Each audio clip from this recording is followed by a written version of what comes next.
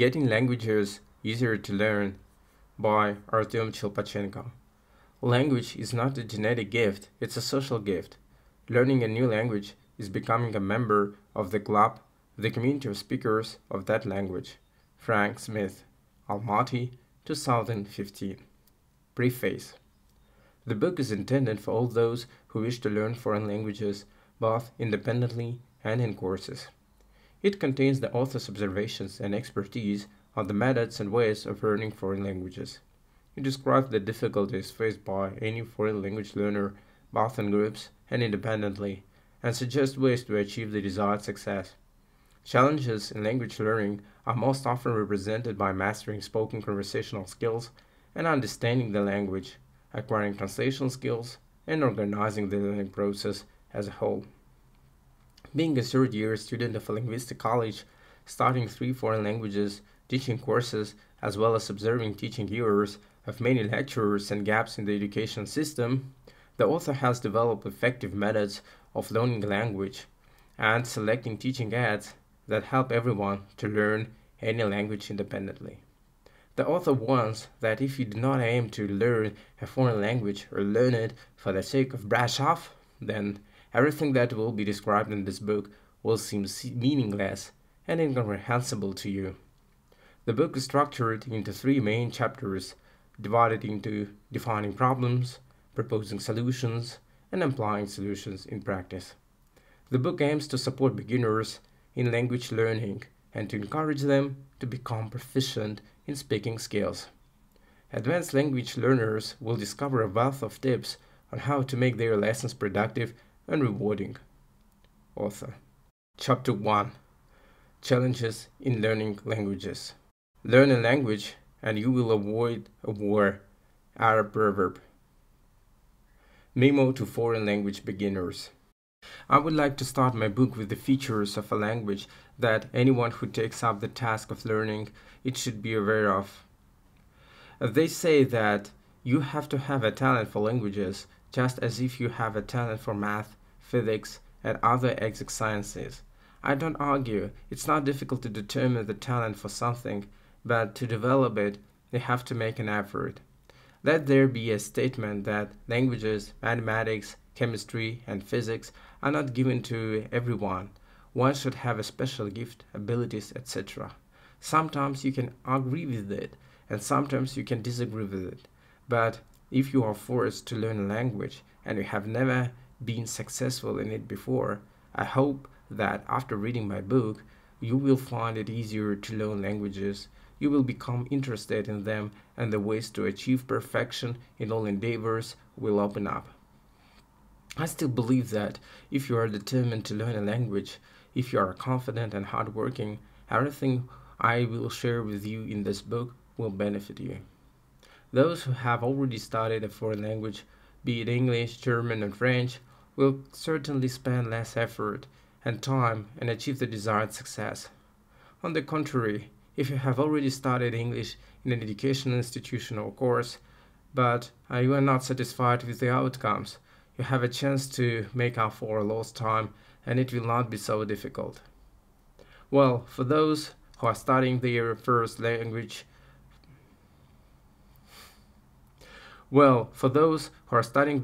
foreign language from scratch and decided to take a course or study individually with a teacher, my book will serve you as a companion to achieve success. For those who take up language learning on their own, I suggest not to lose courage despite the psychological resistance and difficulties you may encounter. Remember, never give up and see it through to the end. There are times when you have neither desire nor time to learn a language. Don't force yourself to do it. Believe me, it won't do you any good. The fundamental principle of language learning is desire. Remember the saying, you can't force a favor. It's the same here. What you need is to sincerely want to learn a language, and then it will be all yours, and the process of learning it will become a pleasure. Studying a language, you as if mentally conclude an agreement with it. The learner undertakes to devote time to regular classes of the language. and at least once a week to speak it, while fulfilling the above obligations sincerely with the soul and with love, and in turn the language undertakes to give itself completely to the learner. Maybe the reader thinks to himself, now, what an absurd agreement!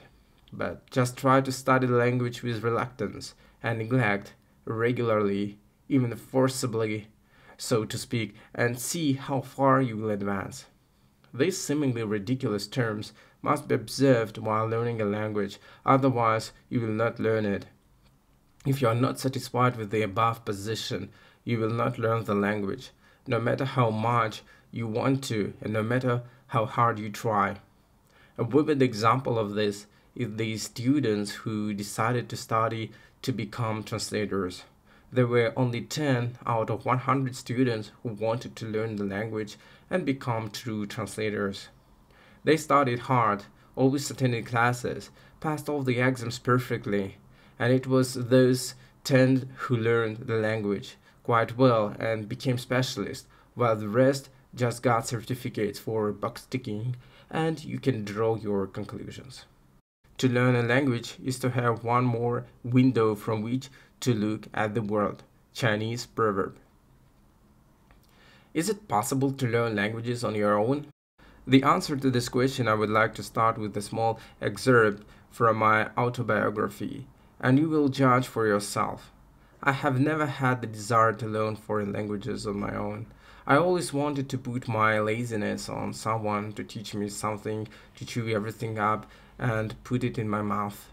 Nothing to say, in my 16, 19 years, I, as well as everyone my age, had the principle: they give me tasks, I do them. They tell me to learn, I learn it. Everything went its way. I was comfortably given knowledge, and I acquired it until the education system cracked. It all started when I was in my second year of college. My French teacher left. The hours allocated for the second language were cut due to the crisis, and the French teacher was not found. I had no choice but to find out the phone number of my old teacher and take private tutoring with her. So I went to classes for a year, and during this time I learned not only the language but also the manner of teaching. A year passed, and then the summer internship started.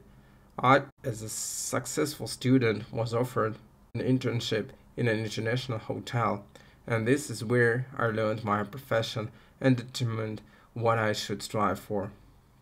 Thinking about the future, I realized that it's necessary to improve and that the knowledge of two languages does not surprise anyone now, not to mention the skill of translation. Now that's when I came up with the idea to study a third foreign language, a Spanish one. As is customary, I started calling courses, looking for teachers and native speakers with whom I could practice the language. And then I was disappointed. The courses were too expensive. I could not find any Spanish teachers, and there were no native speakers. Well, the desire to learn Spanish never left me, and I started looking for solutions. The search began with the internet. I went to free sites, downloaded a few self-tutorials, audio materials for practicing pronunciation and reading rules, and various grammar guides, and got down to work. The first month of studying was very difficult. To begin with, I was not used to working independently at that moment. I could not develop learning techniques and plan my lessons with a schedule. And even more, so studying a language completely unknown to me before was something unthinkable. Days passed, and little by little I learned new words, studied out the rules of grammar, and learned to read, write, and build simple sentences. Over time, I learned how to use audio material skillfully, discovered video courses, and even found Spanish-speaking pen pals. The skills of practicing on my own allowed me to eventually forget about a language teacher. And French, unlike Spanish, which I started learning from scratch, was much easier to learn on my own with some basic knowledge. So a year passed. I graduated from college, got a degree in translation, and in the summer I went on vacation to Thailand with my family. And then, thanks to my belief that hard work is rewarding and ambition is always welcome, I met the Spaniards from Barcelona. I was happy because in a year of studying Spanish, I had never practiced it, neither with a Spanish teacher, nor even with the people who taught it. My hopes were justified. I could not imagine that, even on vacation in Thailand, I would be able to meet Spaniards and communicate with them. And most importantly, I spoke fluently and understood as if I had studied Spanish not for a year, but at least 3. I achieved all this by believing in my capabilities and thinking about how I would have been taught by the same teachers in the course. I have impartially assessed the possibilities of internet and my linguistic knowledge and firmly said to myself, wow, I can be a self-taught learner. This is where it all began. When you start learning a language from scratch, you immediately begin to remember how you have taught others before, put it into practice and previous techniques, and invent the new ones. Starting on your own, you learn a lot of new things and try different teaching methods and materials that make the journey to your goal easier. I hope that this excerpt from my biography has served as an inspiration for those wishing to learn a language and a pull to self-study. While learning the language, I had to use the computer and the internet, thanks to which I discovered all its invaluable interactive and communicative capabilities. This is what my book will be talking about. Self-study is becoming more and more popular nowadays due to the emergence of many educational materials, self-study books, periodicals, and various audio and video courses. And what is taught by foreign language teachers is not always all that can be learned by studying on your own. However, much depends on the circumstances, mental abilities of students, their conscious and financial capabilities. If you think about it, ask any professional, preferably 45, 50 years old, how many years he or she studied to achieve such mastery in his or her work.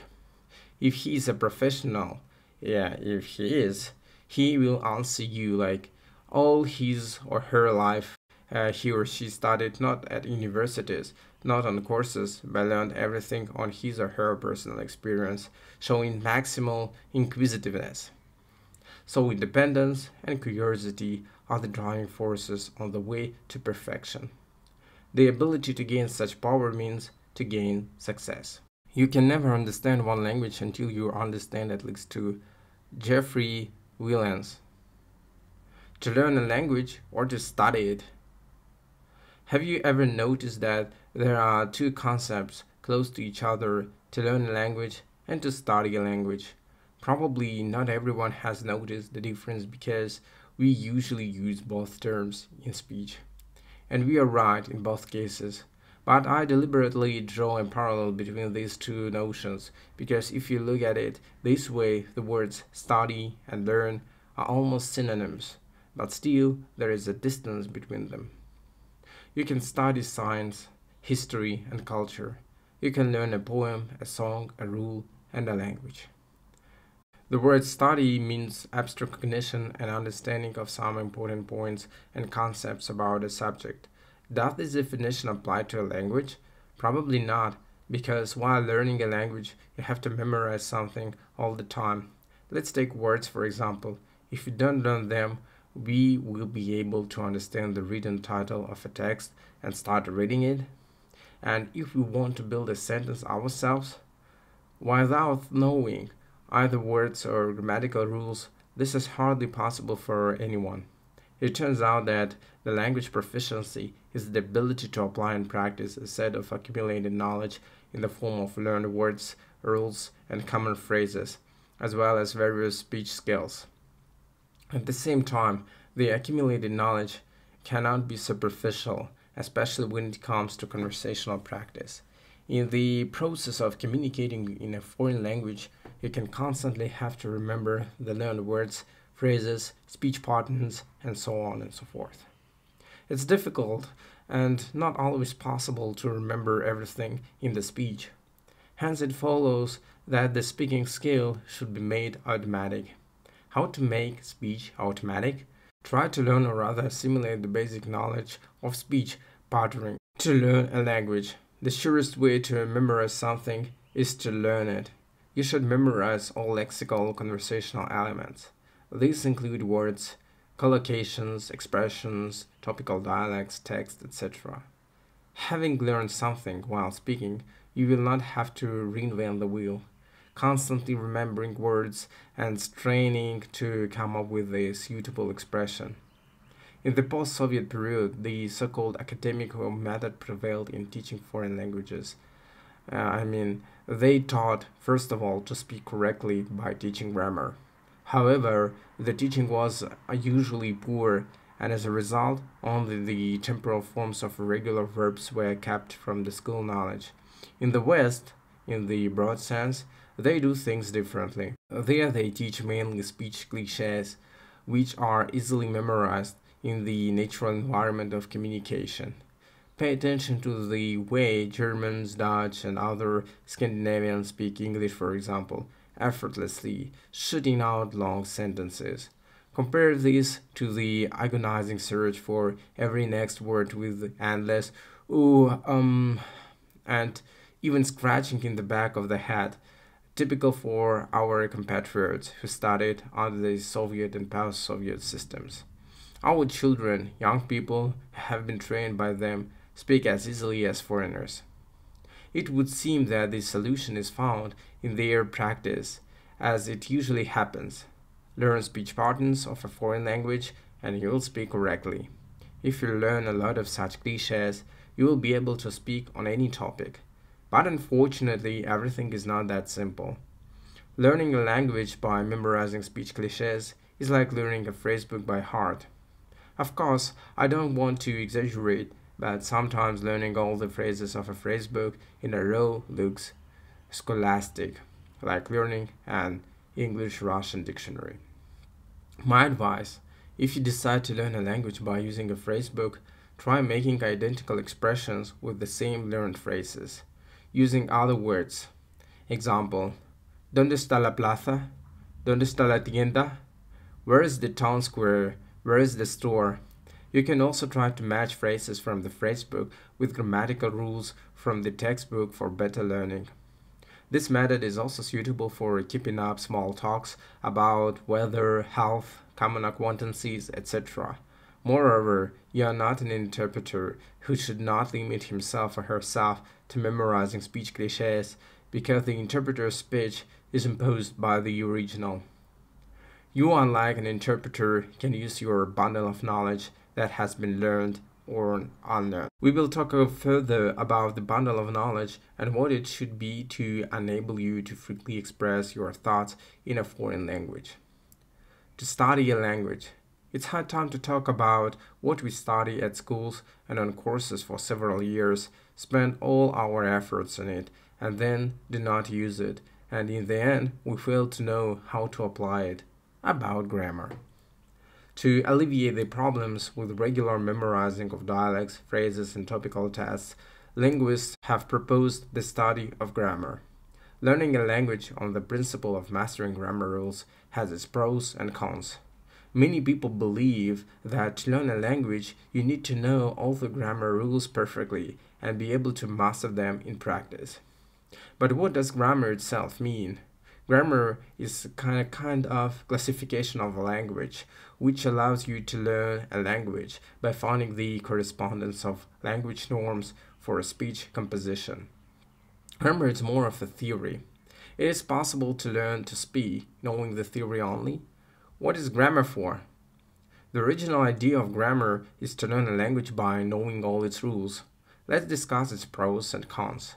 First of all, the main disadvantage of grammar is the aversion it causes in beginners.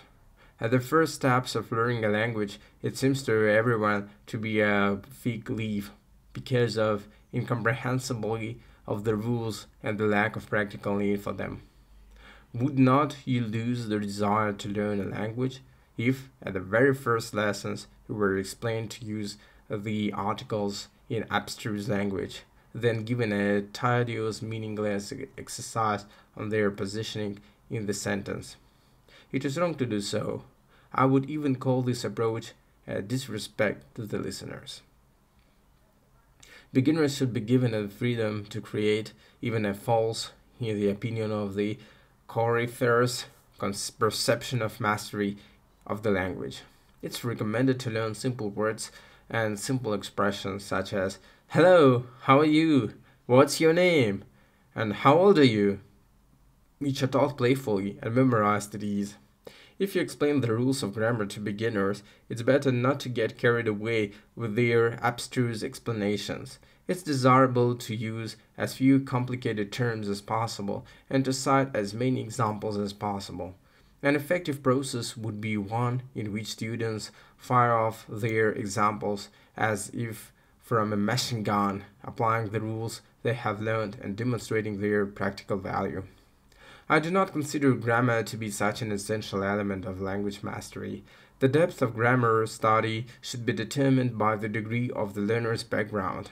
For example, if a group has just recently completed A1 level, there is no need to move on to learning the subjunctive mood and compound tenses. The second drawback of grammar is the possibility of mastering spoken language fluently. Imagine you know grammar well and you have a good vocabulary.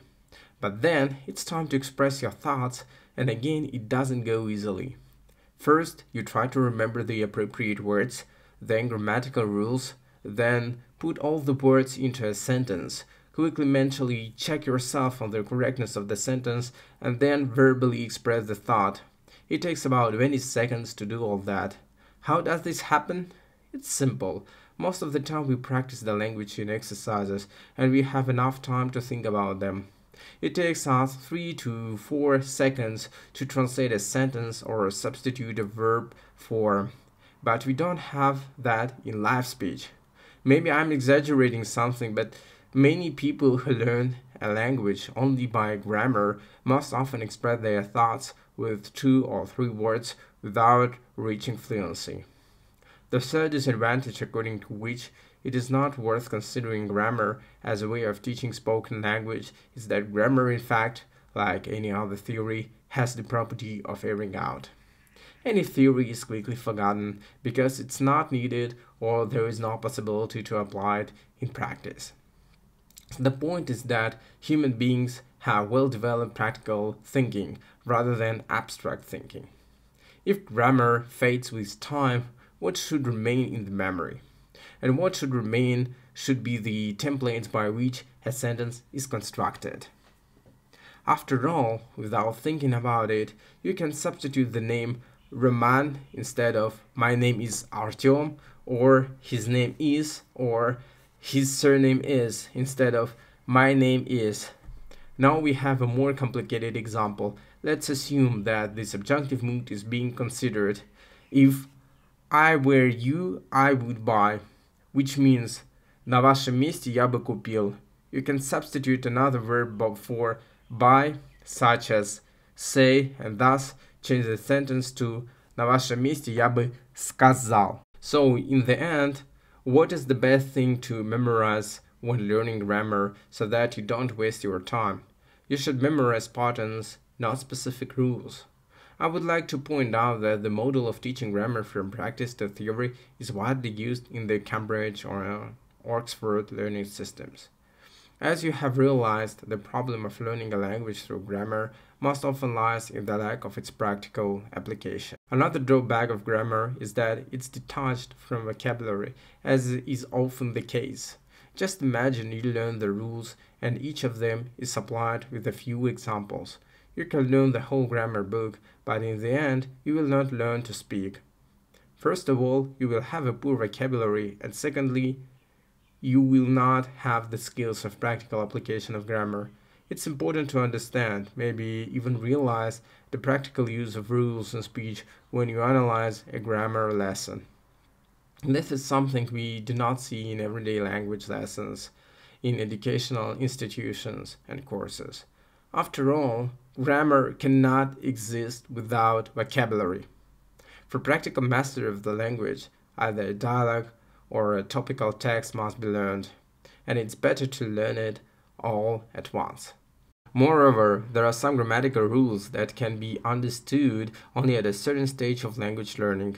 It's useless to explain to a beginner the rules of the sequence of tenses of the subjunctive mood in a compound sentence, and then we are surprised at how many people start learning languages and give up this thankless journey.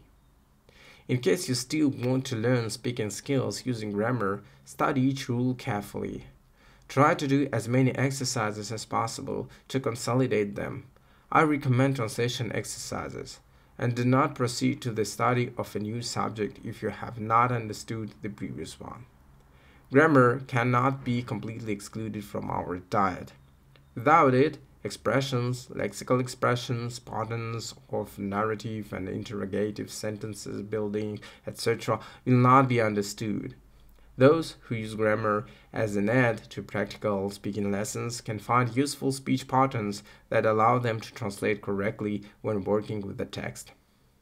You just need to know how to use grammar correctly, understand the purpose of its study, and consider it as a supporting element, framework of a spoken language. I can add that as much as I learn grammar, I still build phrases on a subconscious level. How to achieve that skill? Read more about it in my book. When converting the topic of whether to learn a language or to study it, we forget to take into account one important factor without which it's certainly impossible to learn to communicate freely, is listening to speech. All the elements of a language to be learned must be accompanied by sound. Few people who learn a language resort to audio recordings, and how wrong they are. For the most part, it's only through auditory perception that you can learn a language. Imagine if you spent a whole year learning a language only from printed materials, without audio, what will you learn? You may be able to write without mistakes, translate and express your thoughts in writing, but you will not be able to speak fluently.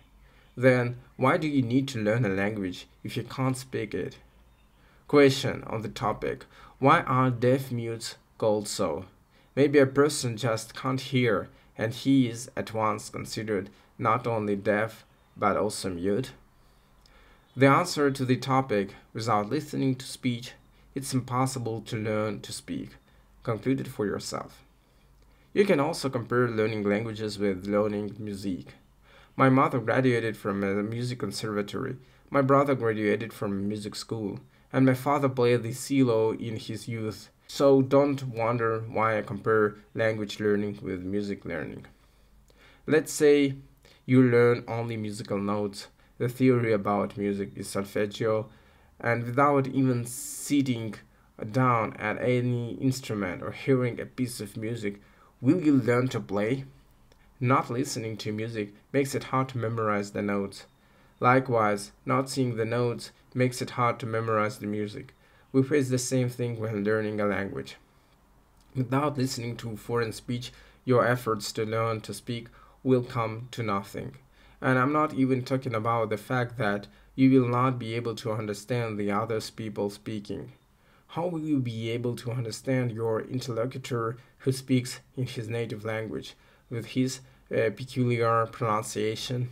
Of course, sometimes knowing a lot of words can help. If you don't understand the whole phrase or of the interlocutor, you can at least recover the meaning of what was said by a couple of 3 familiar words. The problem is also that native speakers speak with a different intonation than recorded speakers or teachers. The problem is also that native speakers speak with a different intonation than recorded speakers or teachers. It's necessary to develop the skill of listening, oral perception of speech. And audio tracks to printed materials are helpful in this. Those Soviet times have passed when people managed to learn a language without audio materials. Lingophone courses were not available to everyone. Foreigners were impossible to meet, and it was also impossible to hear live foreign speech. Today, thankfully, there are no borders of communication, and traveling around the world, which makes mastering a live foreign language a simpler and more exciting experience. Let's dive back into our childhood and remember how we learn to speak. After all, at the age of 5, not everyone can read and write, but they can speak. It appears that you can learn to speak faster than to read or write. Take a 5-year-old child as an example and think about how he or she managed to learn to speak. It's very simple. The child copied words and intonations from the parent's speech.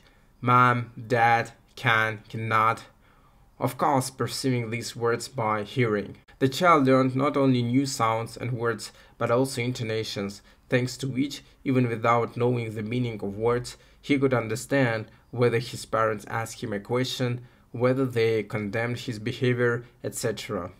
You should not forget about such a God-given gift as hearing, especially when learning a language, because it can be of great benefit to you. Let's take an example from children, just for once. Let's try to repeat after the presenter as if we were children, repeating everything after our parents, copying intonation and melody, and of course respecting the peculiarities of foreign language pronunciation. Summarizing this section, I would like to recall the Russian proverb, no pains, no gains. No matter how much you would like to follow the path of less resistance, even if you learn the language by grammar, you will still have to learn vocabulary and words. Especially if your goal is to master speaking, try to learn as many lexical units as possible, be it words, common phrases, or clichés, dialects, thematic text, and even boring examples of grammar rules. The main thing is not to be lazy, to treat the lessons with ease and relaxation, and not to forget to use sound materials in lessons. We will talk about the main techniques of language learning in the second chapter. I hope I have answered the question of why they say study math or study physics but learn a language. However, due to the awkward combination of learn and language in some expressions, such as overcoming difficulties in studying a language, the verb to study will be used in the title of some headings as the text goes on, and of course, in the title of the book itself. So I hope that readers will forgive me for this compromise and not consider it as a gaffe or a logical error.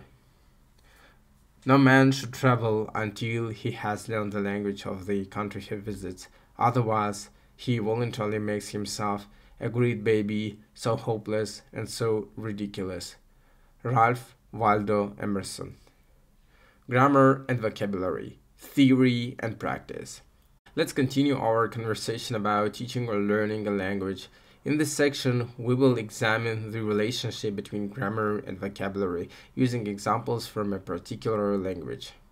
The inspiration for this section was a Russian language textbook. Yes, the native Russian language is written for Russian-speaking students. So let's open the textbook. We are impressed by two sections of the book, theoretical phonetics and theoretical grammar. Now that everything is theoretical, the textbook gives many rules of reading and pronunciation, describes in details the phonetic system of the language, etc. In the section of theoretical grammar, there are endless in-depth rules, declensions of nouns, conjugations of verbs of different groups, theoretical explanations of the genus of nouns, their endings, declensions, and so on and so forth. There are many exercises on which the substitution of verb or noun endings. What is typical is the lack of correlation of lexical content with the studied conversational topics, family, food, profession, etc. Very few dialects and text. The Russian language textbook reminded me of a grammar book. It's unlikely that a foreigner would have the desire to study with such a textbook on his own, unless it is a course with a Russian language teacher.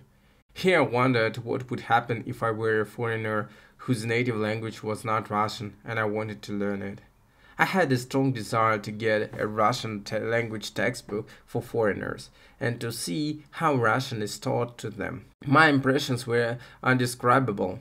In the textbook of Russian for foreigners, there are no abstruse explanations of grammar. All the rules are not piled on top of each other as is practiced in our books. but are gradually provided depending on the common colloquial phrases where each word is translated. The most pleasant thing in the textbook of Russian for foreigners is the availability of dialects on various day-to-day topics and simple text for reading and retelling. When you communicate with foreigners who are learning Russian, you are astonished at how calmly they speak it. Don't you wonder how they manage to master one of the most difficult languages in the world? Some people who learn even the same simple English become ashamed of their inability to speak it. Unwittingly, there is a question, why do our language textbooks resemble linguistics reference books? The simple fact is that Russian is our native language. We can easily communicate in Russian, express our thoughts, and describe various events in life. We can read without difficulties. We do not think of building sentences in a word. Russian is our native language, is not the wider sense of the word. And the Russian textbook itself helps us to understand our native language. To learn the correct spelling of vocabulary words and punctuation, and ultimately to learn the science of linguistics. Consequently, the task of a Russian language textbook for foreigners is to reveal the main aspects of correct pronunciation, reading, and use of the Russian language in everyday communication, while enlarging the students' vocabulary stock. The reason why I cited this textbook as an example is that it is not intended for a foreign audience, but rather for students who are learning the intricacies of their native Russian. The most interesting thing is that textbooks that are designed for a foreign-speaking audience are created not by authors for whom this or that language is a native one, but as a rule by linguists who seriously study a foreign language, and they generally succeed in textbook masterpieces. And where should be given effort learning a language vocabulary or grammar? How to understand the abstruse rules in textbooks? What should be combined with what, and what should be spent more or less time learning a language? Lexics, from Greek lexikos, verbal vocabulary, is the central part of language or physical reality. In the foreign language learner's understanding, vocabulary means all speech elements of the language, such as words, word combinations, lexical expressions, common colloquial phrases, etc. As you have already noticed, the majority of foreign language classes are held utilizing continuous explanations of extremely voluminous grammar rules with a lot of subtleties, making things as clear as mud. When looking at the rules, sometimes there are no explanatory examples, as well as the opportunity to enrich the vocabulary in the form of words, colloquial phrases, dialects, topics, text, etc. It's impossible when learning a language to move not so much through the grammatical index, but through lexical topics, enriching the vocabulary with expressions and words on a given topic.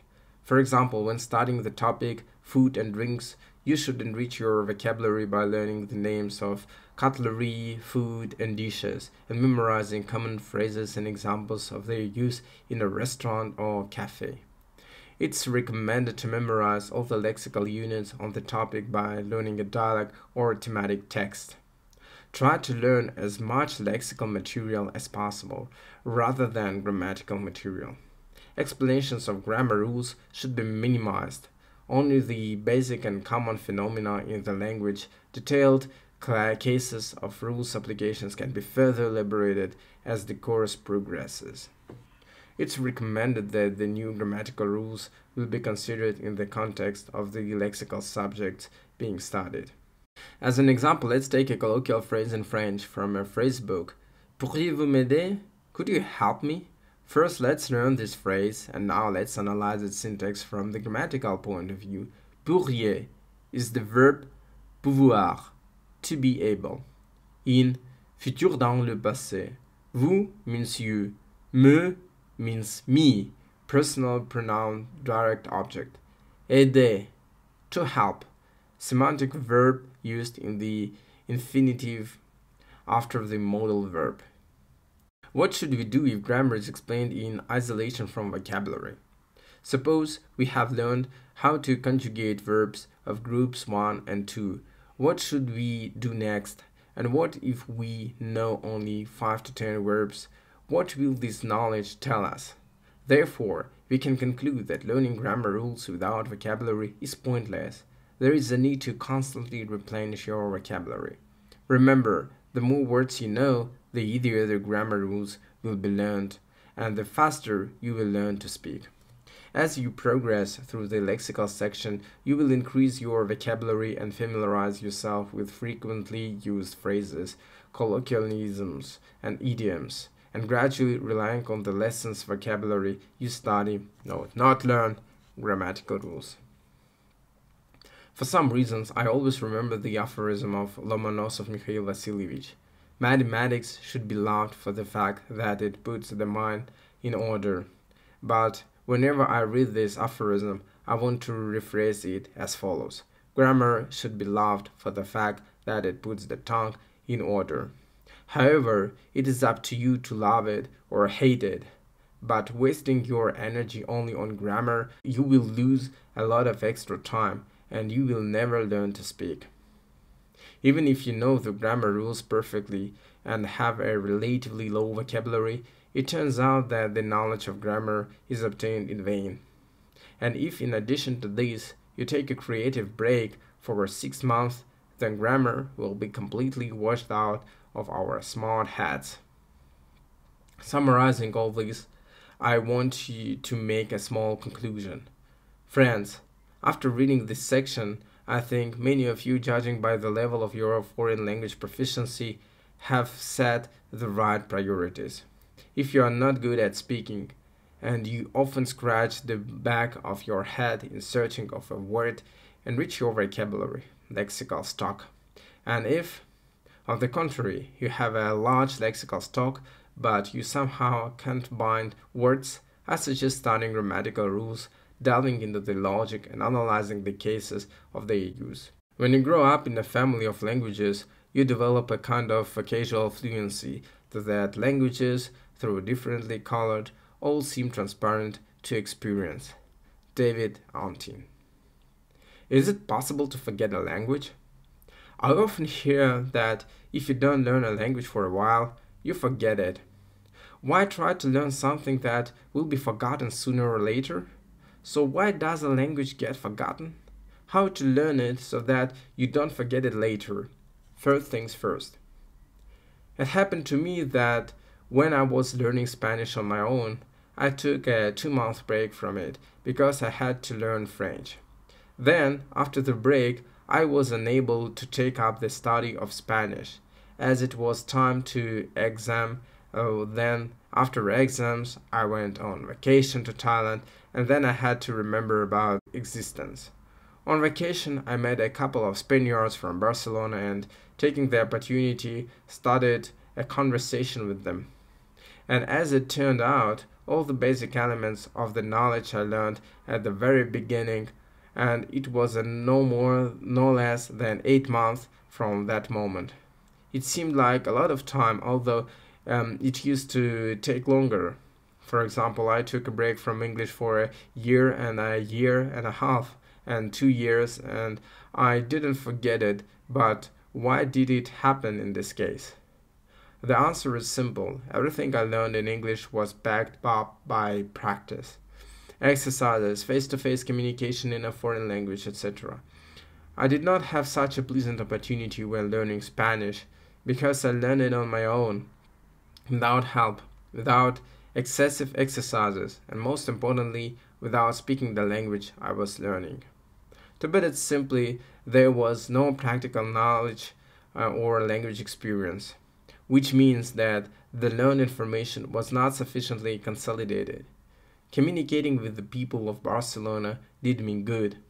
In the first minutes of communication with them, I remembered both words, scrolling them in my head, and grammatical rules.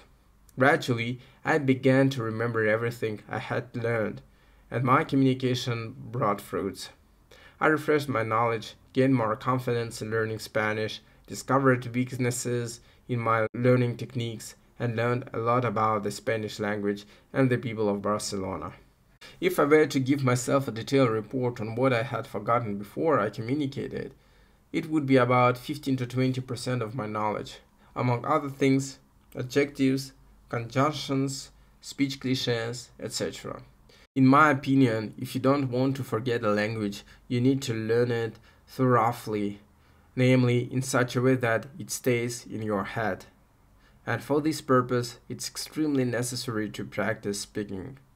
Let's say you have learned new words, let it be on the topic health, and now try to come up with a dialogue on this very topic on your own and make sentences with the words. If you are practicing in pairs, even better, act out a dialogue with your partner. Imagine a situation in which you are a foreigner complaining about the health and using the vocabulary you have learned, try to explain yourself or at least suggest what expressions and grammatical rules you would use at a doctor's appointment. Or, for example, if you are learning vocabulary on the topic of tourism, means of transportation, travel, imagine yourself in a situation when buying tickets, choosing a means of transportation, and moving around the city. Believe me, the knowledge and skills of foreign speech gained in this way will be remembered for a long time. Translation exercises from your native language into a foreign one should not be neglected at times. The knowledge trained through translation exercises, for example, sticks in my memory for a long time to come. Avoid randomly memorizing words that are not sorted by topic.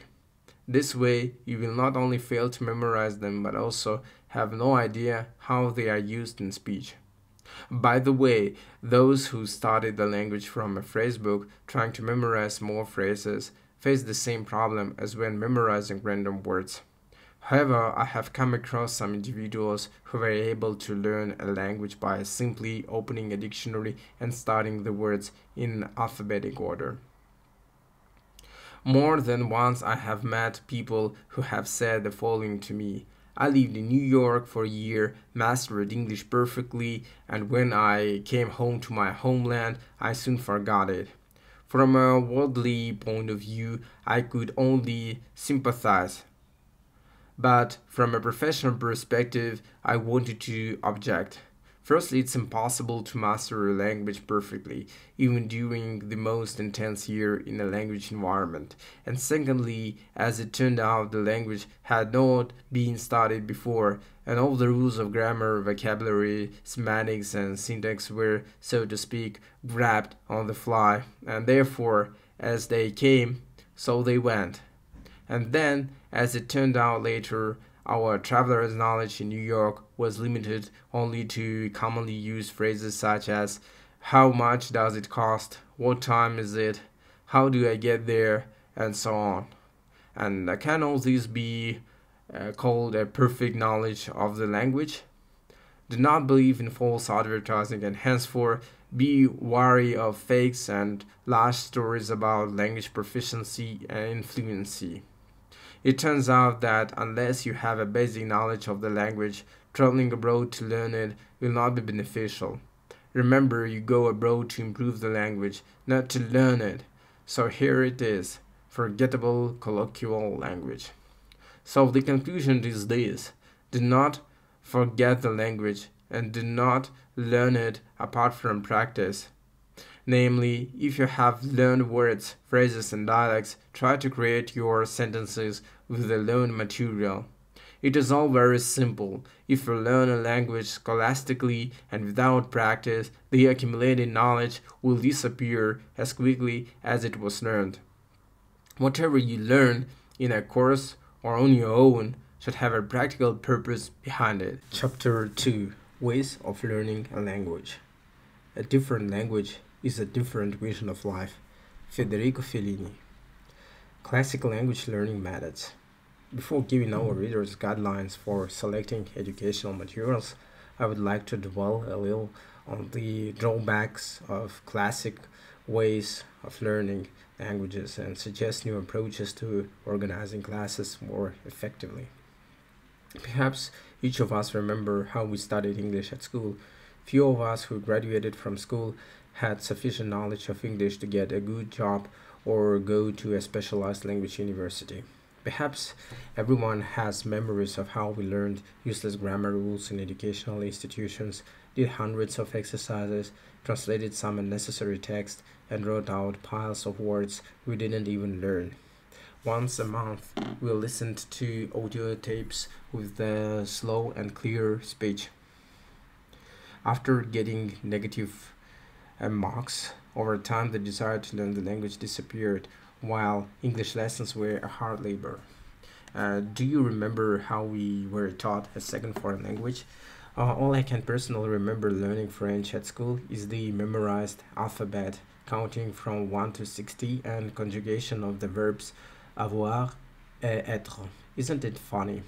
Judging by the enthusiasm with which teachers teach us languages, one gets the feeling that either their knowledge of the subject is insignificant or they are not motivated to all to work in the profession. In this section, I would like to talk about classical language learning methods and their disadvantages. Lack of practice. The first and the major disadvantage of language teaching is the lack of practice. The false principle of combined pedagogical and language teaching inherited from Soviet times leads to the fact that all language classes are summed up in grammar exercises, mindless memorizing of rules, and group reading of texts without translation. Not to mention the model of translator training in post-Soviet universities, which can be compared to the training of professional swimmers in a children's swimming pool. The fact that they sometimes get good results can only be explained by the extraordinary talent of our people and their ability to adapt to any ridiculous situation created by the authorities and the system. I often hear people say Germans, Dutch, French, Turks, etc. are smart. If you speak to them in English, they answer you in English. In Spanish, they immediately switch to Spanish. But us, calm down, fellow citizens. It's not your fault. First, the authorities have kept us in complete isolation from the rest of the world for 70 years, and in the West, it's customary, say, to spend children's vacation and live in Spain. When in France, where willy-nilly you buy food from a Spaniard or a Frenchman, and at the same time you have to speak Spanish or French with them, where children play with French or Spanish children. Secondly, in good countries, tourists do not go under tutelage, but live amongst the locals, socialize, and trade with them. A language in such settings is learned naturally and easily, though rather superficially, and its knowledge should be consolidated by systemic learning. Unclear rules. According to classical teaching methods, many students are forced to learn the rules. Why? First, let's analyze the rules of the native language and a foreign one, and then answer the question above. Everyone remembers Russian classes in elementary school, where we explained the rules of spelling, verb conjugation, noun declension, and phonetic parsing of words, although I cannot understand why it's necessary. In high school, we studied types of compound sentences, in-depth study of language styles, spelling, and other theories, and everything that is written in Russian textbooks for grades 9 to 11 is more likely the theory of linguistics, which I have already written about in the previous chapter, mentioning the Russian textbooks as an example. The fact that the native language textbooks had a lot of rules concerning not the language but the advanced theory of linguistics, I think did not bother anyone. Even on the contrary, the knowledge of linguistics helps to understand the rules of a foreign language, which we are going to talk about right now. Is it possible to blindly calibrate the teaching techniques of native speech to the teaching techniques of a foreign speech? Very different approaches are required. As I have already written, most of the lesson, if not the whole lesson, is spent on the conjugation of divergent verbs, possessive pronouns, articles, and so on and so forth. For each rule, 2 to 3 examples are given, and then you are forced to learn the same rules. And here I have a question. Why do we learn the rules of a foreign language? What will the learned rule give us in practice? And what if you don't understand the meaning of what you have learned? Suppose even you understand the rule, will you use it in the conversation? And at all, will you remember it? The answer is simple, of course not. Just imagine how much time it will take until you recall the rules directly in the process of communication. It is unlikely that you will remember the ending of an irregular verb in the third person singular. It cannot be claimed that it's useless to learn all the rules. I believe the only thing that is worth learning is the verbs in the individual conjugation, and here indeed, knowing the difficult irregular verbs in person will allow you to use them in the correct form both in speech and in writing. Thus, the main difference between learning a native language and a foreign one lies in the fact that we can speak freely in our native language, and the rules of spelling and particularly punctuation help us to express our thoughts freely and competently in writing. And if you're talking about a foreign language, then there is no point in memorizing the rules. Remember, the main point of the rule is not to learn it, but to understand it. If you do not understand the rule, analyze its use cases, determine its practical value, and eventually learn all kinds of examples of the rule. In case you still do not understand almost all the explanations and examples in the textbook, simply turn to other sources where the rules are explained in simple language and where more effective exercises and more practical examples are available. Inefficient time management for reading and translating the text aloud. While some students read a paragraph at a snail's pace and then translate it even slower, a good 5 to 10 minutes can pass. And what if there are 15 people in the class? Just imagine if the lesson is not 45 minutes but 2 hours, and reading one A4 text can take about 30 minutes, and your involvement in the class will take only 5 minutes. Of course, all of these could be overlooked if English was taught, say, 4 to 5 times a week and not 1 or 2. A language requires daily attention, and if you are talented in languages and you study in a linguistic gymnasium with this approach to teaching, think about it. Rare use of audio materials. The fact that there is no tape recording in the classroom where foreign languages are taught does not embarrass anyone. Is it possible to study without listening to speech? I can't imagine it. Can you personally imagine a music lesson without a musical instrument? Language is like music. You need to hear and listen to it, trying to reproduce what you hear. Even if you play a cassette tape and turn the volume up to full blast, it's unlikely that the playback quality of a worn-out tape will be satisfactory. Poor playback quality is half of the trouble. The speaker's foreign speech itself is so slow that it seems that most of those present are just starting to learn the language, being in the third year of a foreign language university. No wonder that even students who have graduated from the institute as interpreters, not to mention college, no matter how hard they try, cannot get into the foreigner's speech. Even the most diligent student, until he sees his first foreigner, will not understand half of what he said, because no tape recorder can substitute for a live speech. Thus, tedious reading of one text during the whole lesson, memorizing meaningless grammar rules, and rare use of audio recordings, this is what a typical foreign language lesson is like.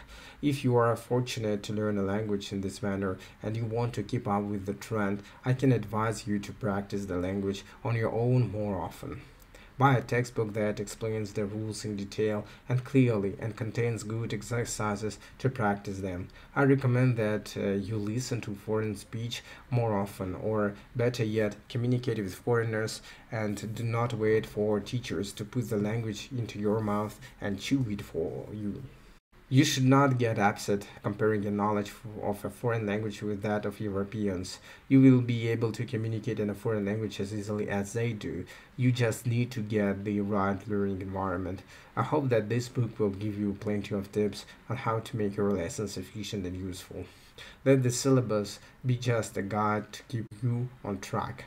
The self-study book will be the foundation upon which your independent language learning will be built. By following the textbook, studying topic by topic, and learning new words by themes, we will move forward on the way to mastering the language. What should a self-study book be like so that it would be easier for a student to start getting to know the language and more interesting for the continuing student to improve? First of all, the book must be supplied with audio recordings, otherwise, how will you learn to pronounce words, put the accent, and observe the correct intonation? Before you choose a self-study book, review the content of the book, its lexical composition, and the difficulty of the rules explanations.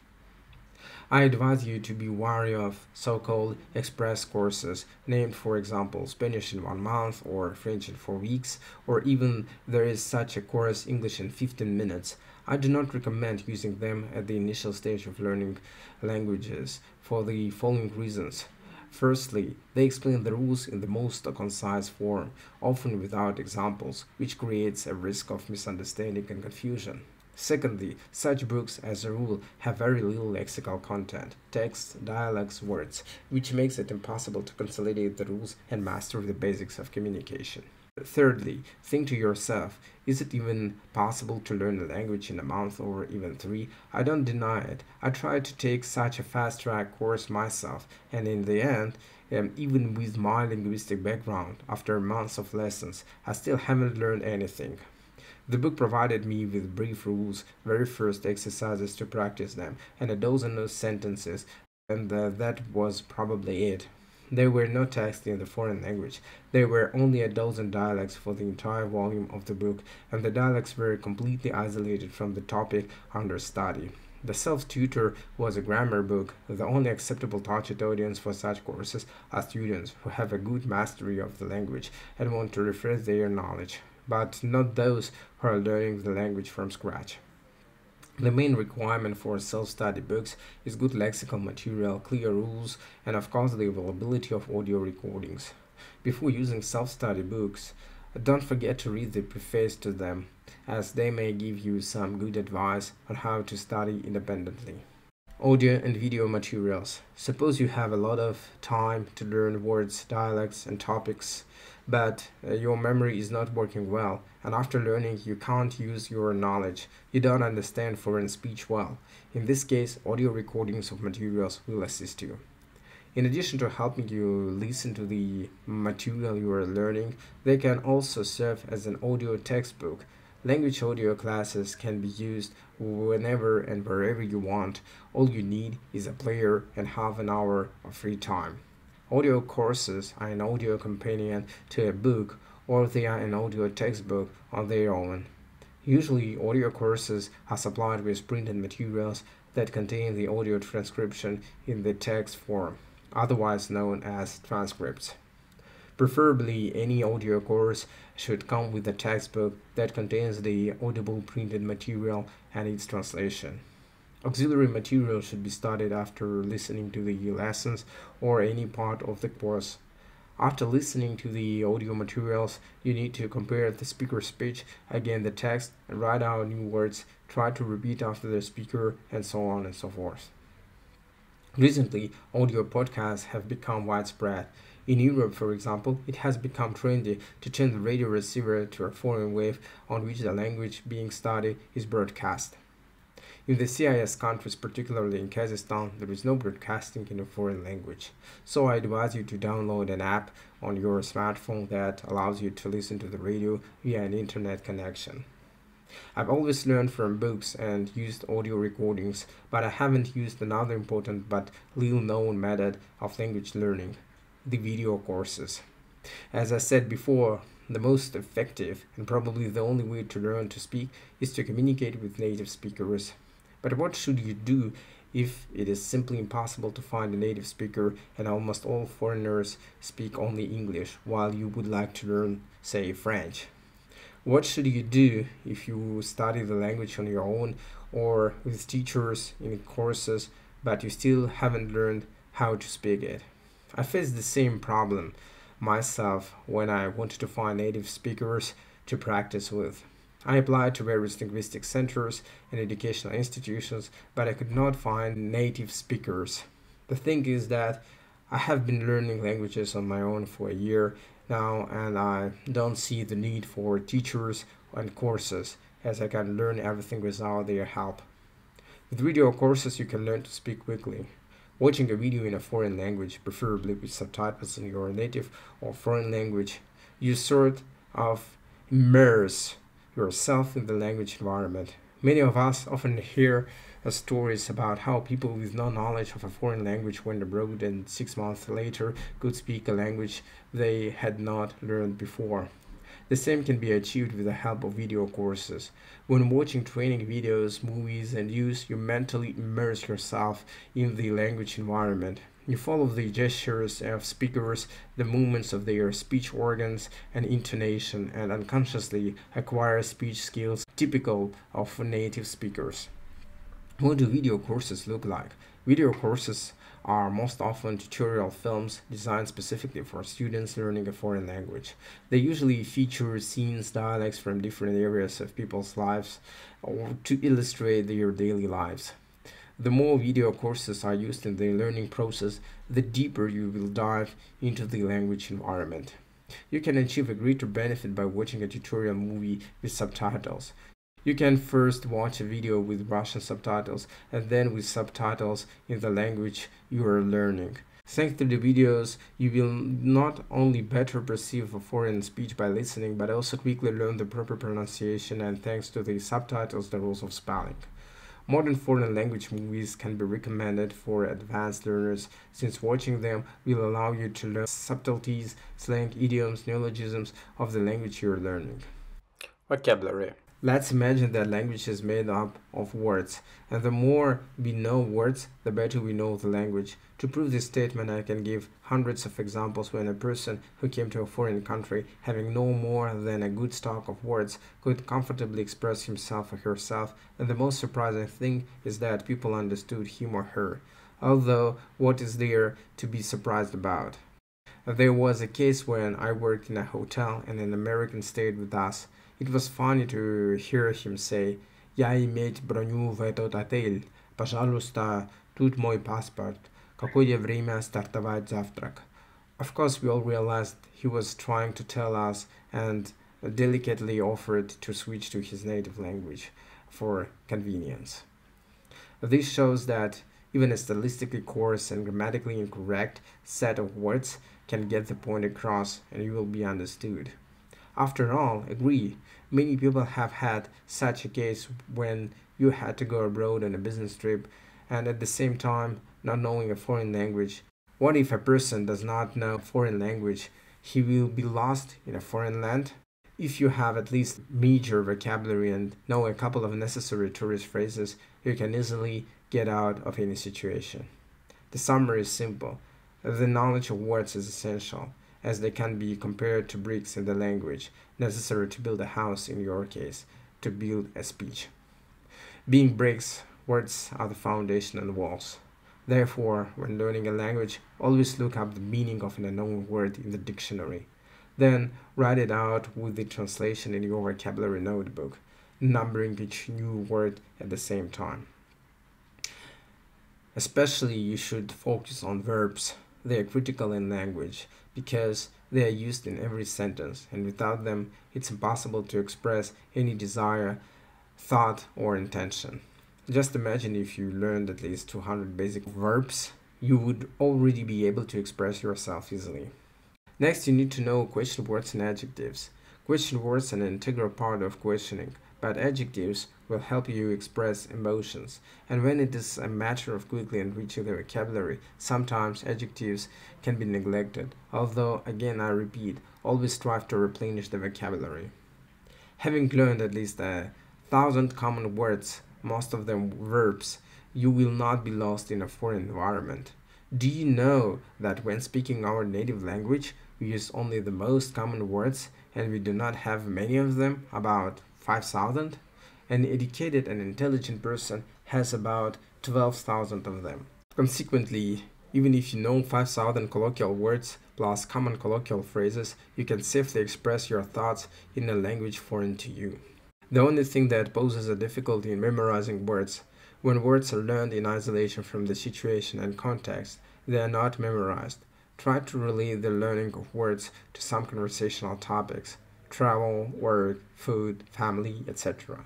An extensive vocabulary will help you understand what the text is about. And then, once you know the words, you can move up to parsing and learning grammatical rules, but this will be covered a little later. When learning words, use associations. It's a very effective method for memorizing new information. Now let's move on to common colloquial phrases. Common colloquial phrases include such expressions which cannot be made up or coined by yourself, even knowing the necessary words for this. For example, here are the most common expressions. Hello, how are you? What's your name? Goodbye. What a pity. What a good luck. How old are you? Where are you from? What are your hobbies? And so on. Different languages reflect reality in various ways and describe certain phenomena of reality differently. We say, be careful not to stumble, while the English say, mind your step. We say, dispose of your time, while the English say, take your time. We wish, have a good appetite, while the English wish you to enjoy your meal. And Spaniards generally wish, que proveche, which means have a benefit, because Spaniards, as they believe, do not have appetite problems. You are wondering what a direct translation of cliches expressions would look like. I imagine your emotions when in a Thai hotel restaurant you read a sign translated into Russian as follows. Пожалуйста, имейте ваш завтрак быстро и имейте хороший день. It's necessary to keep in mind the difference in cultural and ethical traditions.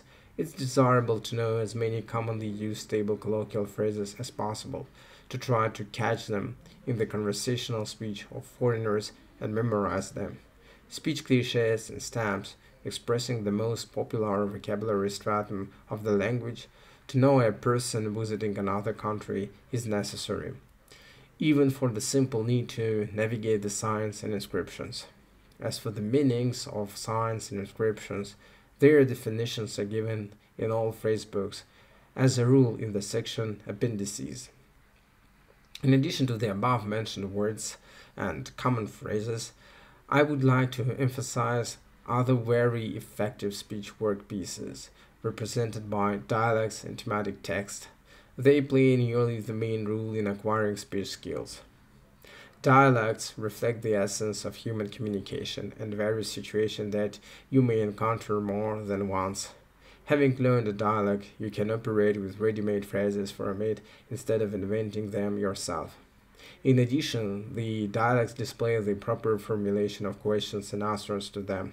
You can also learn individual phrases from a phrase book, but unlike them, a dialect contains practical features of using phrases which allows you to memorize them with less loss of time and effort. The learned phrases in the dialect can be used in any communication without taking them to compare them yourself. It's desirable to know dialects on various topics of communication, and the more you know dialects, the easier it will be for you to communicate with native speakers and explain your thoughts. Topical conversational subjects. Teachers and students otherwise call them usually topics. These topics are text on a limited subject. These are different topics. For example, the topical text, my work, tells about who you work with, what your specialty is, and what you do in life, what difficulties arise at work, and much more. For example, if you compose about yourself topical text, you can have a continuous monologue about who you are, what you do, what you are passionate about, and so on. Topic about my country will allow you to tell a foreigner about the country where you live and the way of life of its inhabitants, and thus you will not only show yourself a patriot and an educated person, but also a good interlocutor. Isn't it worth it? By composing texts of different conversational topics and then learning them, you can easily have a conversation on any topic prepared in advance. It's recommended to compose thematic text yourself. In some way, they are very similar to essays, but unlike essays, it's desirable to learn them, or at least retell them. If you are not able to compose thematic text because of your poor foreign language skills or because you don't know enough grammar, you should not be frustrated. Bookstores specifically sell such books with topics. Generally, they are called as follows: 100 topics of spoken English, 400 topics of French or English topics. After getting to know the new words in the text, try to compose a similar one using your own words which you understand well and use in speech, simplifying complex sentences and phrases. Again, phrases can be used from the topics to describe a particular communication situation. It's memorizing common phrases, dialects, and text that will allow you to master fluent foreign speech. However, you should remember that to learn anything thoughtlessly and with reluctance means to waste time and effort. In the first chapter, I have already talked about it, and I will not hesitate to repeat myself again. Native speaker. Over the years of studying languages and linguistics, I have realized one thing. It's impossible to overcome the language barrier so that you can learn to speak. To do this, you need native speakers, people who are native speakers of the language you are learning. Native speakers, unlike teachers, cannot physically speak in your native language and prompt you with words, thus forcing you to use your brain and remember the words and expressions you have learned. You should not be embarrassed by such communication. Even at first, you will stutter and will not understand anything. In the first minutes of communication, you will feel annoyed, frustrated, deficient, and uncomfortable, but you should not be upset about it. If you have enough patience and courage, then after 10 to 15 days of talking for an hour or two a day, you will overcome the above complexes, and most importantly, you will identify your gaps in knowledge, which should be addressed. The feature of the communication process with a native speaker is its effect of desperation, which forces you to speak. Example gratia, to use your existing vocabulary, shifting the learned words from the passive vocabulary shelf to the active vocabulary shelf. If your questions and answers are understood by a native speaker in the first few minutes of conversation and the talk is gradually maintained, then I can congratulate you on your first victory. You don't have to look for native speakers to practice English for a long time. There are many courses where they teach, among which the most important is English clubs. In big cities and capitals, you can meet foreigners, native speakers, almost every day on the street, in the supermarket, and most often in hotels. I find it difficult to meet native speakers in French and even more difficult in Spanish. I worked in an international hotel at the reception desk, and every day people of different nationalities and from different countries of the world came to the hotel. They all spoke their native language, Spanish, French. When asking for services, and here I did not miss the opportunity to exchange a few words with the guests. Social media. And how could it be otherwise if English is so entrenched on the throne of the language of international communication that it has even taken root? What about mere mortals who want to learn exotic languages, which include Spanish and French? The internet comes to our aid. Lack of communication can be replaced by various foreign web portals, social media and forums, among which we can mention internet messengers, ICQ, Miranda, Skype, WhatsApp, Viber.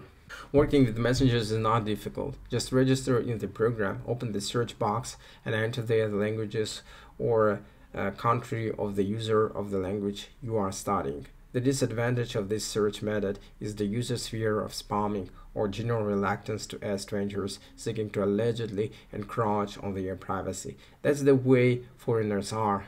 And if you are lucky enough to get authorized, you can proceed. Do you speak English or parlez-vous français? And so on. If you are comfortable and think you already have a good level of knowledge, you can also start making calls on your computer via Skype. This is an ideal substitute for real dialects with a native speaker. There are also various forums, blogs, and social media. Over the recent 5 years, language learning portals have become very popular, allowing everyone who wants to learn foreign languages to choose the courses that suit them best and to find native speakers or just friends on the same platforms, earning points for completed exercises or learned words. One such language portal is buzu.com or leo.org. In terms of virtual communication, the possibilities of the internet are endless. You can't argue with that. Multimedia courses. Technological progress never ceases to indulge us with an abundance of software and hardware that allows us not only to save time attending courses, but also to learn new skills. There are software applications that teach us the 10-finger typing method, playing musical instruments, and oh wonder, there are programs that allow us to learn languages. These programs are multimedia courses containing a variety of entertaining content, thanks to which the user can quickly learn new words, hone pronunciation and grammar, and learn to read and write correctly. The program serves as both a textbook and a teacher at the same time. It does not only select the appropriate exercise for you, but at the same time checks it. The module for speaking skills development even allows you to monitor the student's pronunciation. The advantage of a multimedia course is that it not only measures your progress in language learning, but also gives you advice on choosing lessons and the length of your classes. The most common multimedia courses are the American line of Tell Me More or French courses such as Français Deluxe. I also recommend the domestic software program Self-Tutor of English by Klementiva with English Abroad. A couple of these programs will easily replace even the most demanding teacher, and language lessons will give you a lot of pleasure. Translation exercises as a way to master speaking. Another method, in my opinion, effective for unleashing the tongue is translation exercises.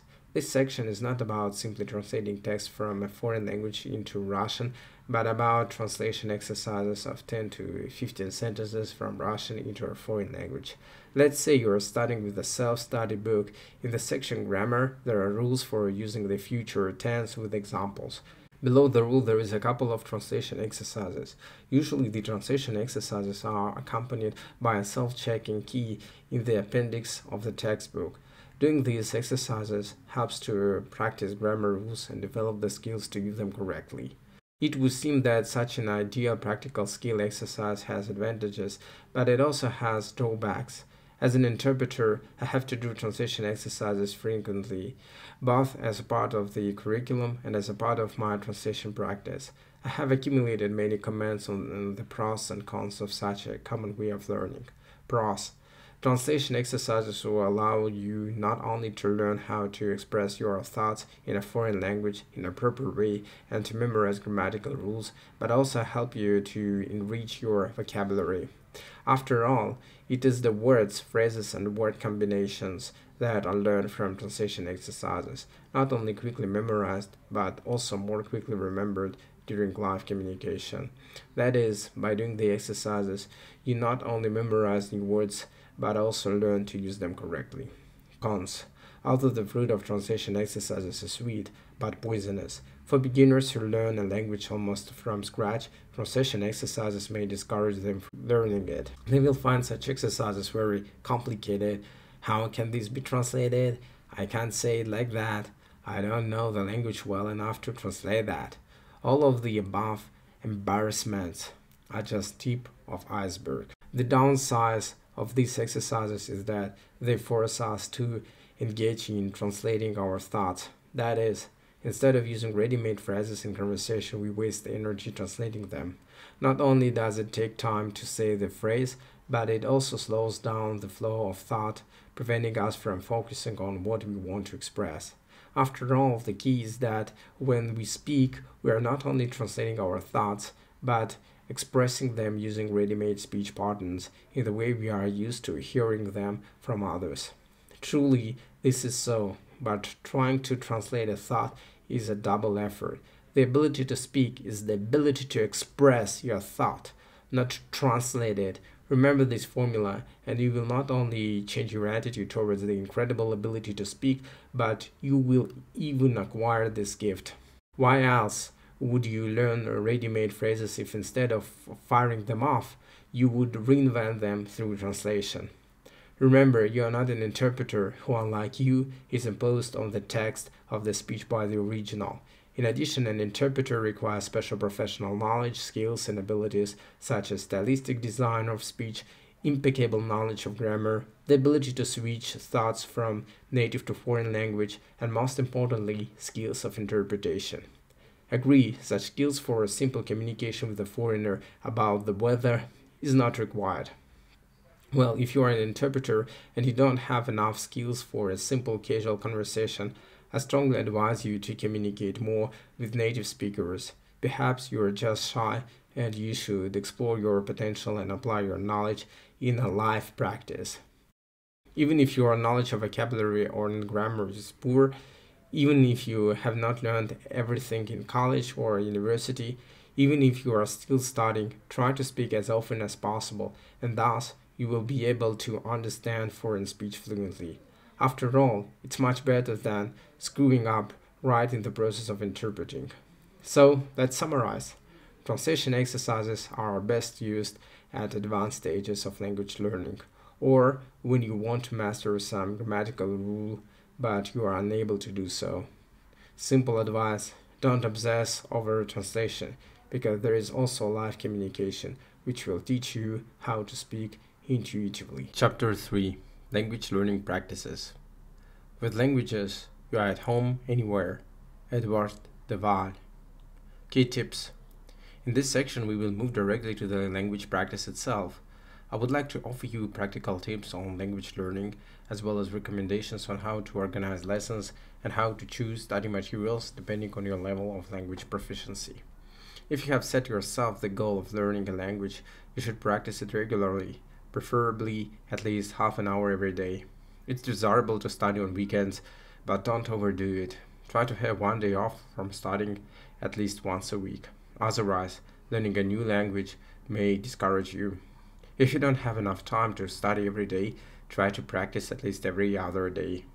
Don't study hard if you don't want to.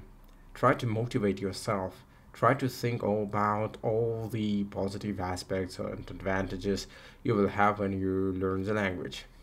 As I said before, no motivation, no success. Start your classes in a fun and relaxed way.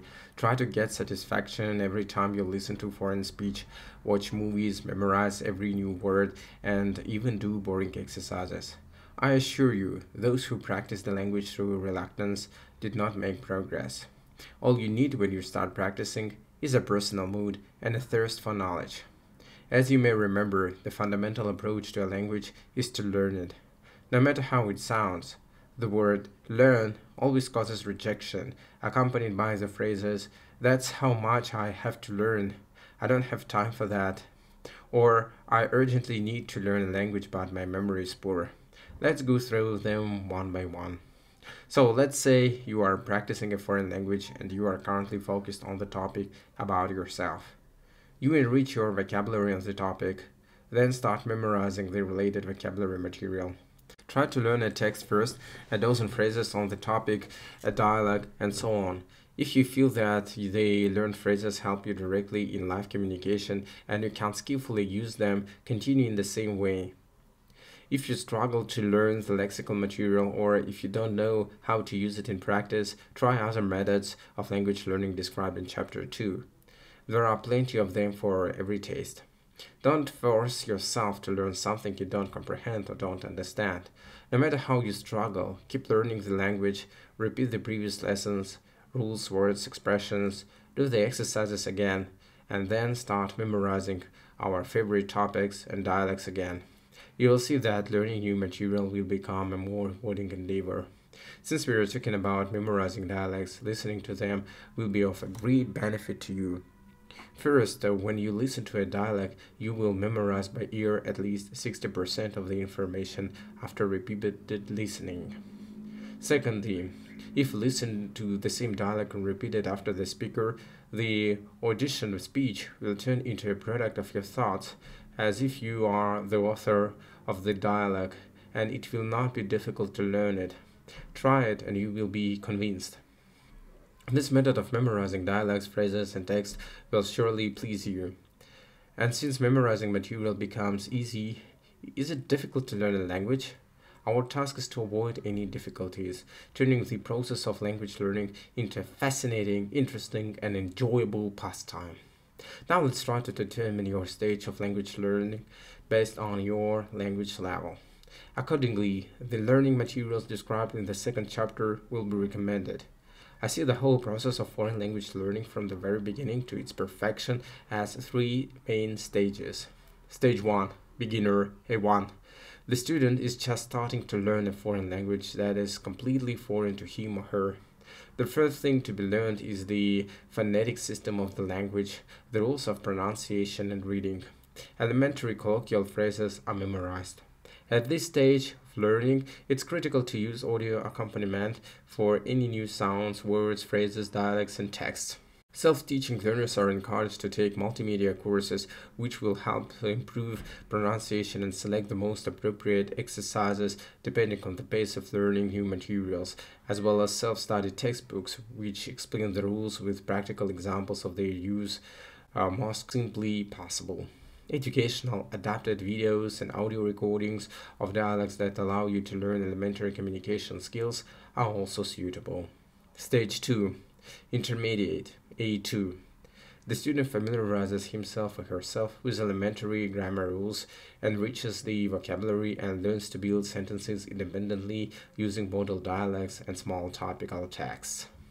At this stage of learning, there is no need to immerse the student in detailed cases of applying the rules and no need to cover as many grammatical issues as possible.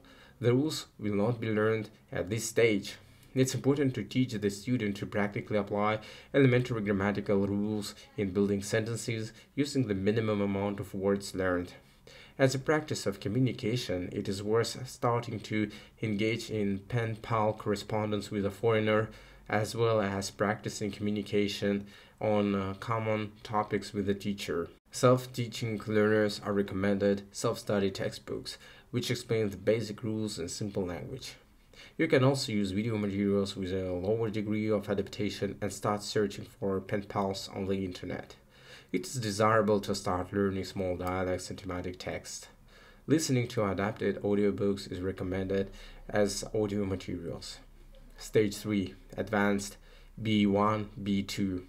The student begins to master the skills of live speech communication and translation, and at a later stage professional and business communication skills. At this stage of studying, when a sufficient number of the most frequently used words and expressions on various topics have been learned, and most of the grammar topics have been mastered, you can proceed to direct communication with a native speaker on daily and professional topics. An effective way to consolidate the learned vocabulary and grammar of the language is to do translation exercises.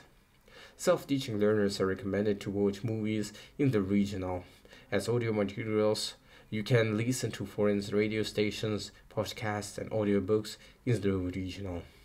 To enrich vocabulary, you can use topical reference dictionaries. Professional terms and expressions can be learned from business working documentation or a specialized language course. To master a more complex level of grammatical rules, grammar reference books can be used. Since one of the book's objectives is to teach you how to speak the language you are learning, it's important at all stages of learning to try to organize the lessons as follows. Listen to audio recordings, watch videos in a foreign language, speak a foreign language as often as possible. Whenever you are practicing, remember to watch movies and TV series in a foreign language. At the initial stage of learning, you can listen to special educational audio recordings and watch adapted videos.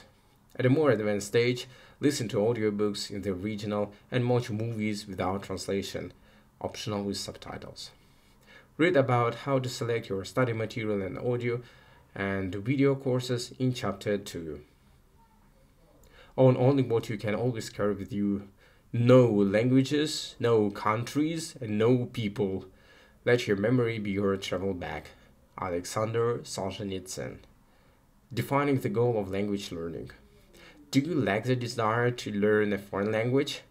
Are you convinced that it is simply impossible to learn a language in a short time? Are you sure that you know the language perfectly? I'm often asked for advice in learning a language. Everyone states the problem in different ways. I want to learn English quickly, or I want to learn the language. What do I need? This kind of problem statement reminds me of a joke. Patient, what are you complaining about? Doctor, I'm in pain. What should I do? And what exactly hurts you? I told you everything. Many people want to learn a language without too much effort, and some without even making any. Others rely on omnipotent teachers and almighty teaching methods in the courses. All have the same goal, to learn a language. What does it mean to learn a language? Everyone has a different way of thinking about it. Language, as a concept, is a very broad one, just like the concept of health. Many people feel healthy when they have no fever and no pain in the body. Others feel sick and miserable even at the slightest nausea. The situation is the same with the languages. Those who feel that they have mastered the language can speak comfortably. But this feeling is not always true. Many graduates with economic and management backgrounds who studied English with excellent marks at institutes and schools found jobs.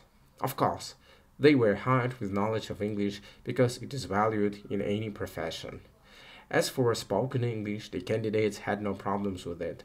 But when it came to drafting business letters, contracts, and translation of legal documentation, here, to tell the truth, many failed. And why did this happen? The students knew English quite well and communicated with foreigners fairly calmly, but when it came to the specifics of the business sphere, it began to hit a snag. Language is used in a variety of human spheres of activity, with a lot of cases of using words, the meaning of which, in the business sphere, gains a completely different meaning than in everyday life. A specialist working in this or that sphere, knowing the language, must know what words are used in this particular area of business. To recognize such specific words by sight, one needs work experience involving the use of such a type of language. I recently had an opportunity to work as an interpreter at a medical center after graduating from college with honors. My job as a language mediator was to help the Tibetan healer and the patient communicate. It was while working as an interpreter that I learned all the peculiarities of language skills in the medical field. As an interpreter, it is not new to me to learn the peculiarities of completely different spheres of human life. After working for a week, I was familiar with almost all kinds of diseases and human organs, learned the peculiarities of Tibetan medicine, and easily translated the complaints of patients. I don't think it's necessary to explain how voluminous the sphere of medicine is. By the way, I would like to point out that many patients knew English, but no one was able to talk about their illnesses and problems in a fluent manner. Adaptability and the ability to quickly navigate in a working language environment are professional skills for an interpreter. But as it happens, many companies like to save money on interpreters, and what I resent most of all are the careless answers of managers. Why should we hire an interpreter? We have a receptionist who studied English at the institute. If the company does not care about its image and the impression it could make on foreign partners, not to mention mutual understanding, so be it. Let them do without an interpreter. I will not burden you anymore with the problems of the profession of interpreter, but will go directly to the practice itself.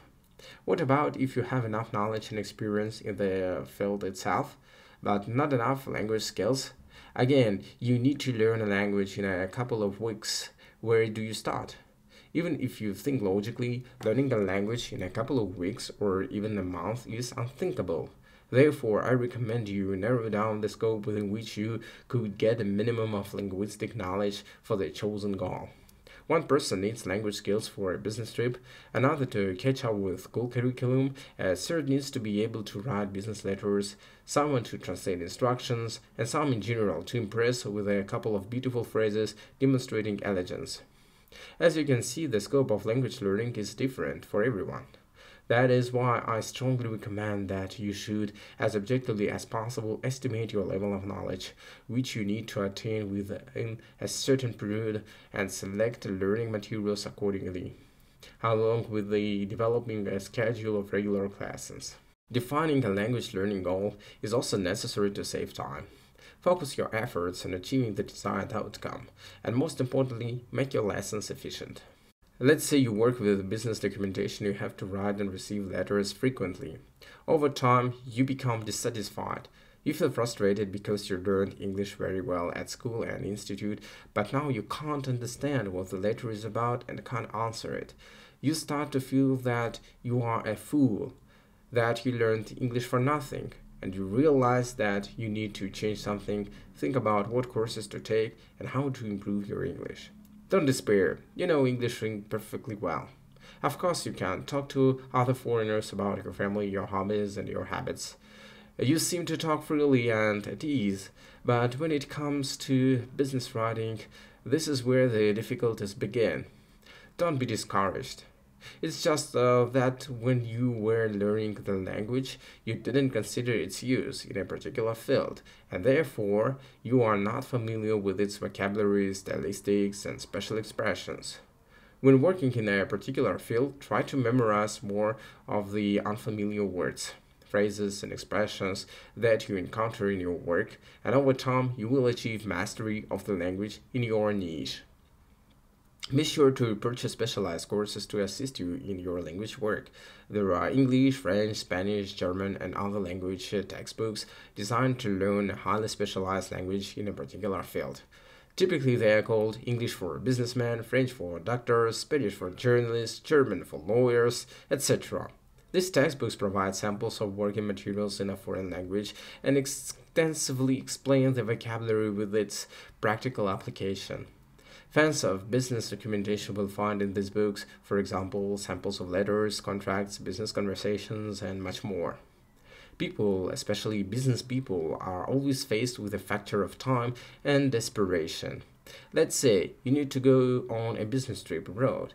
Agree, having 3 months for training and knowing only phrases "hello" and "how are you" would be pointless to spend time, for example, practicing pronunciation or parsing of tenses, practicing at the same time, go to the blackboard, or I go to school. Moreover, if you are on deadline and a trip to an imminent language environment is approaching, it's pointless to mindlessly learn grammar and spend time practicing it. In this section, focus on vocabulary, namely memorizing the necessary phrases, collocations, and words. A phrase book will be invaluable in your preparation. If you're not familiar with pronunciation, try to listen to more audio recordings and get used to foreign speech while watching educational videos and movies in the original. Believe me, vocabulary is much more useful than theoretical grammar rules. Besides businessmen, there are also ordinary employees and office clerks who recognize that the routine of office life deprives them of the opportunity and the desire for personal development and sometimes even professional development. Not everyone has time to do exercises to master the material while at work. And I'm not even talking about the impossibility of listening to audio text. Not everybody has the desire and strength to study after work. Many feel like a squeezed lemon after it. But still, to make sure that the day is not wasted and rest after work could be combined with study on the principle of enjoyable with useful, you can watch news broadcasts or a movie in a foreign language. And if you have enough strength, you can read a book. I recommend doing this in an even simpler way. You can open the YouTube video portal and find your favorite shows in a foreign language. Don't forget to learn the words you write out. Taking in my vocabulary book with me to work, I managed to learn 1,500 words in a month. That's about as much as you can learn in 3 months by devoting half an hour a day to the language. Indeed, words are like bricks in our language citadel, and you need to take your work with them seriously. Write out each new word in a notebook vocabulary and number it. Thus, having written out and learned, let's say, 1,000 words, you will feel how easy it became to learn the language. To communicate fluently in a foreign language, it is enough to know 5,000 words and to master it perfectly, around 12,000 words. Therefore, when you read a new text or study a new conversational topic, do not be lazy to write out new words. After all, the more words you know, the easier it will be to express yourself. Of course, I can agree that sometimes when you came across new words, you may not remember them. Sometimes you look in the dictionary, find the translation, and forget it. Do not fool yourself, because no matter how it is, the words will come across again and again, thus discouraging you from learning the language. You will think about how many new words you will come across, making it impossible to learn the language. Put those negative thoughts aside and move forward. Before every new lesson, do a short review of the written words as follows. First, close the meaning of words in Russian. Remember their translation, and then check the translation of the words. After that, close the meaning of the words in the foreign language, recall the translation in Russian, and then check the meaning of the words. Repeat this procedure for 3 or 4 times before class. Do not try to memorize all the words in one bite. You will not memorize them anyway, as they still have to settle in your head. Many people find memorizing words an unthankful challenge. Either they are difficult to memorize or they are quickly forgotten. Therefore, initially, when you try to memorize a certain word, try to use all your wealth of imagination. Create associations of words with objects or with words similar in sound in your native language. As an option for memorizing new words, I recommend writing them on post-its, in some cases together with expressions. All those stickers, notes with words and expressions that you cannot memorize the first time, stick them in the most visible places. If you often work at the computer, stick them on the monitor. Download the translator app on your smartphone. Now, when you see or hear an unfamiliar foreign word, you will always know how it is translated. No matter where you are, your smartphone is always at your fingertips. And one more tip. If you manage to listen to music at work, you can listen to audio courses with headphones instead. In this case, I recommend an audio material where each phrase of the speaker is followed by the translation. Listening to phrases with translation, the time to learn new expressions and speech patterns will be reduced by 3 times.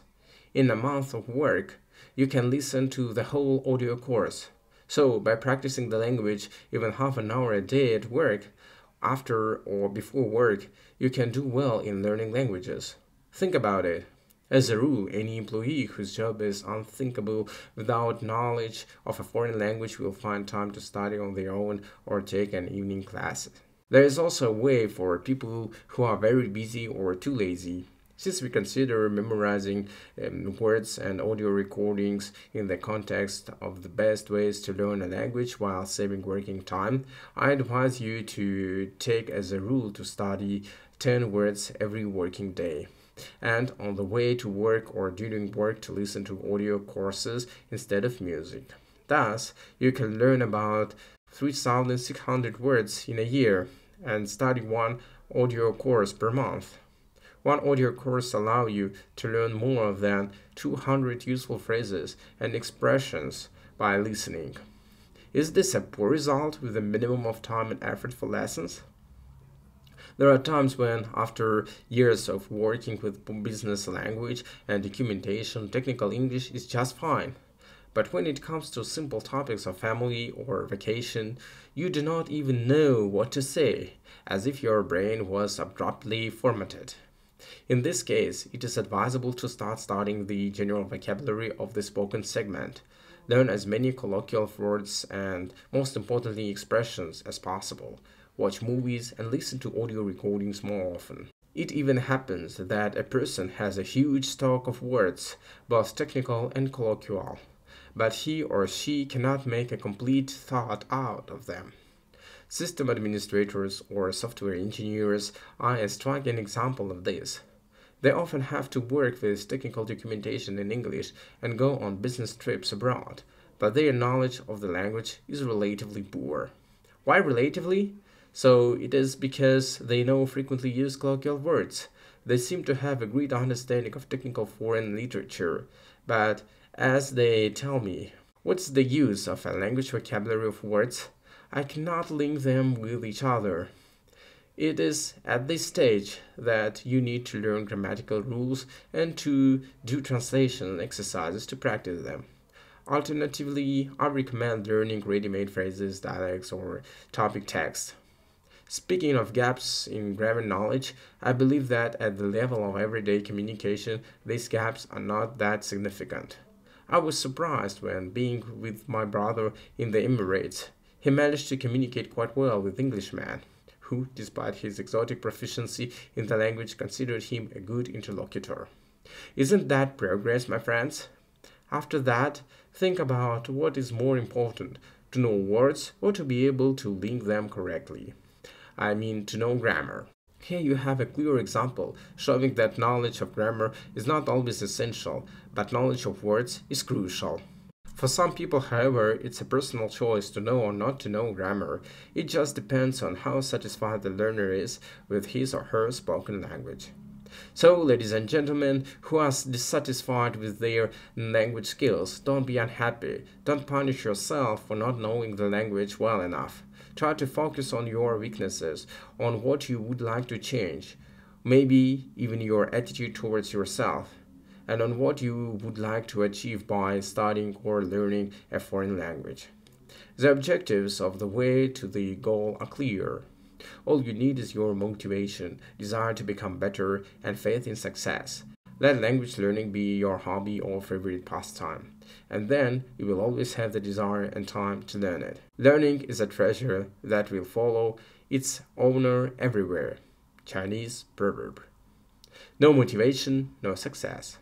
Since the purpose of my book is to teach people to talk, I suggest articulating the reasons why many people can't talk and proposing solutions to this problem. Remember, no one can teach you how to speak but yourself. No matter how it may sound, it's true. Even if you know a significant number of dialects and topics and have a vast vocabulary, but you don't want to feel embarrassed or to speak by yourself, your effort will be in vain. The fundamental principle for learning a language is your motivation. Let me cite an example. After hearing about my success in learning languages, my mother's friend offered me to study English with her daughter and set me a goal, not just to improve her knowledge of English, but to teach her to speak. Well, having developed a good technique for learning the spoken language, I decided to try my hand. The lessons were fruitful. The student grasped everything on the fly, but when it came to conversational practice, there was no progress. When I brought up a topic on which she needed to keep up a conversation in a foreign language, even on a learned topic, my student kept silent and smiled. It was nothing but shyness. After all, she had learned the topic text and narrated it to me without mistakes, but failed to practice the dialect. Whenever I allowed her to speak on her own and form a phrase on her own, the outcome was the same. This can be explained by the fact that a diligent 10th grade student who was used to studying the language according to the school curriculum, if they give me an exercise, I will do it. If they ask me to learn it, I will learn it. Did not try or did not want to go beyond what she had learned and move to conversational practice on her own. It seems to me that one of the main components of the language barrier is, roughly speaking, the inferiority of the learners. Just like in the expression, the rescue of a drowning man is the drowning man's job. Hence, we can conclude that if you learn a language forcefully and you have no motivation or desire for it, you do not know what you're learning it for, and all your endeavors will come to nothing. To master a language, you need to be open and receptive to everything new, and then your success will flourish. The main thing is not to feel embarrassed to speak, even if it's wrong. Indeed, after hard language lessons with a tutor and on courses, when it seems that there are no unknown words, basic grammar rules are passed, and many texts and dialects are learned, the problem of learning to speak is still there. It would seem that nothing will spoil your mood, but suddenly on the way home you come across a man with a map in his hands who calls you in an inarticulate voice and says, "Do you speak English?" Of course you answer, "Yes, I do." And then the most interesting thing starts. Several phrases are thrown in your direction at once. You try to ask again, then you understand the repeated phrase and you try to prepare an answer. You think for a long time about how to find the right word, in the meantime trying to understand what he still says to you.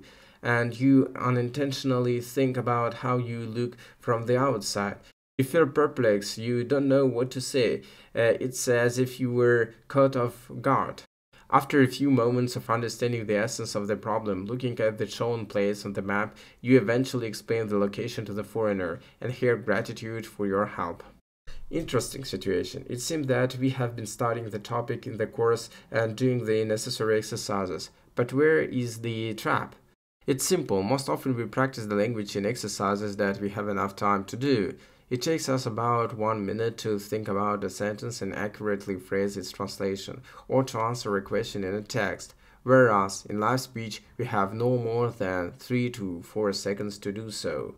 If you want to answer and speak instantly, take a pen and paper and write these questions and answers at a glance in your native language without thinking, and then imagine how you would phrase them in English. Write out translation opposite each sentence.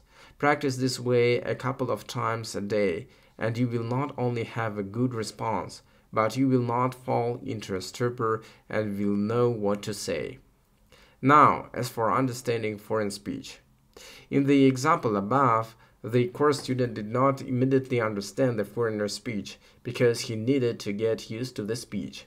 For this purpose, during classes, it's necessary to use soundtracks more often.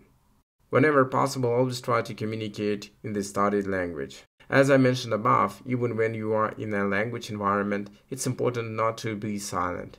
If you have already taken a basic course, for example in English, then when you meet an Englishman at a resort or, let's say, in the city, do not miss the opportunity to start a conversation to help, because no one will break your language barrier but you. Let your English be broken. Don't think about how to express a thought correctly. Don't cringe at your pronunciation. Just speak. For your comfort, remember that English is not your native language but a foreign one.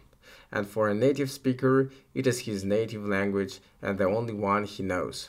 That is, it turns out that you know 2 languages at once and your foreign partner knows 1.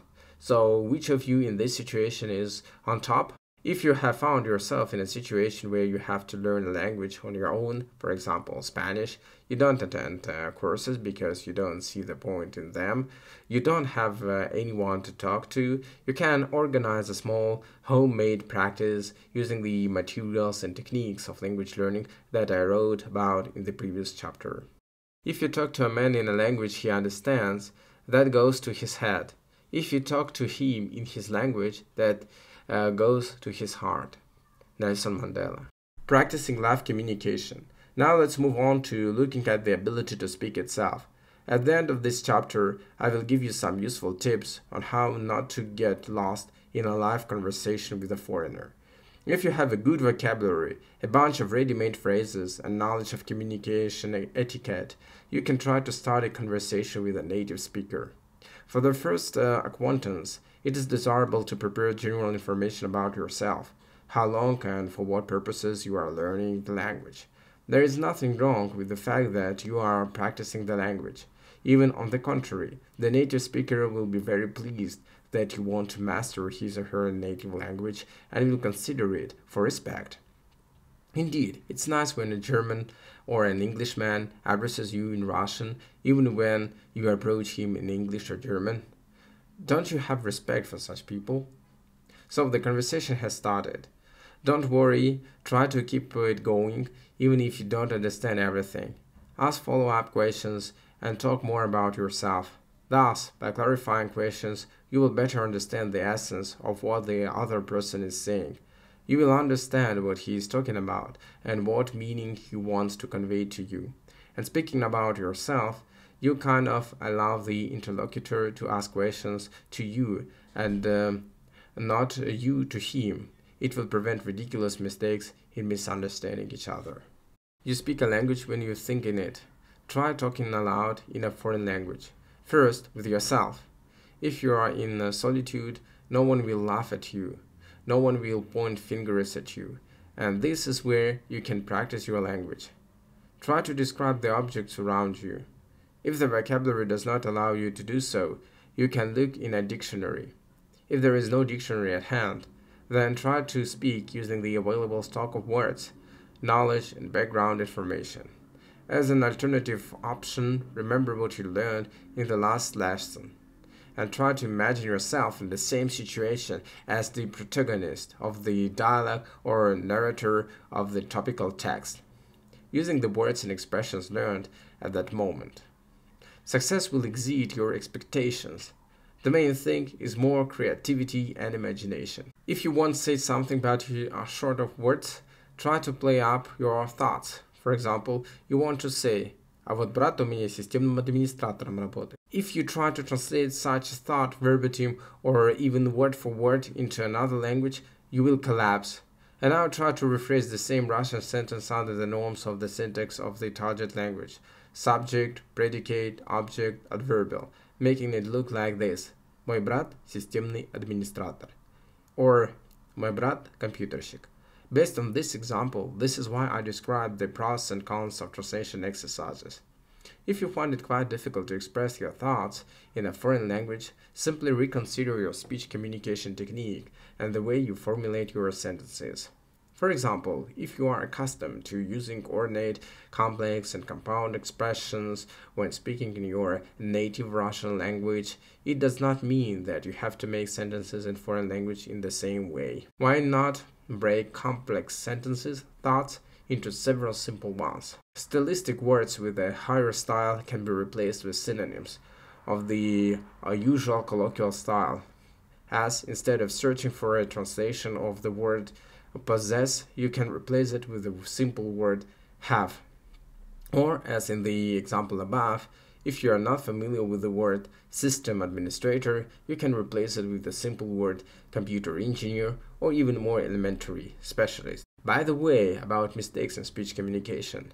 At the initial stage, it's better not to think about it, but to try to speak. Even if it's wrong, the correctness of speech construction will work itself. Comprehending the logic of expressing thoughts, mastering all the subtleties of syntax and contextual use of words.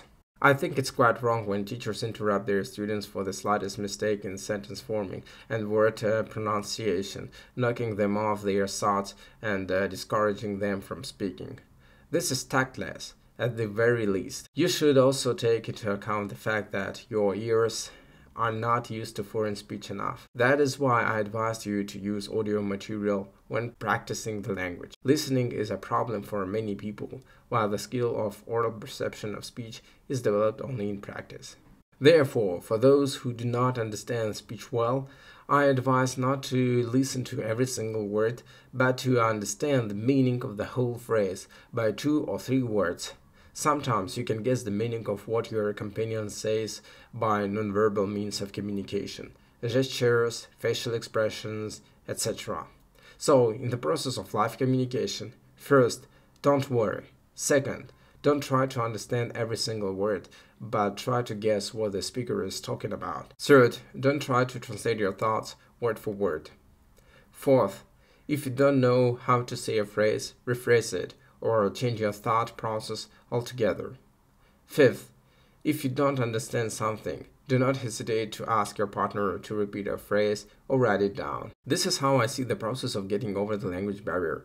There will be only slight side effects: a little embarrassment, a little excitement, a little anxiety and uncertainty. As a result, there will be accomplished speech communication and mutual understanding. It is like the proverb: it's either well begun is half done, or the first fry is bound to be a washout. Important! All the above mentioned inconveniences should be addressed at an early stage of language learning, and then your speaking skills will improve with each new conversation, and gradually you will learn to speak easily and fluently. Do you know what a foreign accent is? It's a sign of bravery. Amy Chua. Postface. My book is coming to an end. I hope that its readers have learned many useful tips and are ready to start learning languages with renewed vigor. Those who find my book tedious with its many rhetorical questions can simply flip through it, noting the bolded advice. There is a perception that it takes a lifetime to learn a language perfectly, and this is true. A professional interpreter or linguist needs to constantly learn and practice the language, like an athlete who needs to stay fit and exercise regularly. And if you are a simple employee of a company and you have a completely different profession not related to linguistics and translation studies, it will be enough for you to just take a vocational course in a foreign language and relax. Your desire to perfect yourself in this case depends on the degree of your aspirations. There are enough moments in life when there come creative breaks because of some pleasant and unpleasant events in life. Even more often, there is either no need to study foreign languages or there is a feeling of disappointment and unjustified efforts. It is all natural. We are all human beings. If resuming classes has become a priority for you, but you have no desire to do so, try to find the strengths and reread at least the third chapter of the book, and it is quite likely that you will take up studying or learning a foreign language again. Having read to the end of the postface and closed my book, on its back cover you will see some weird pictures. This is my author's summarizing map of the main language learning methods described in the second chapter. So whoever is too lazy to even flip through the book can analyze it and choose the most enjoyable way to learn a language. This is where your humble servant bids you farewell, but remains at your disposal for any suggestions, remarks, or comments on the content of the book, which you can send to my email address. Good luck learning languages!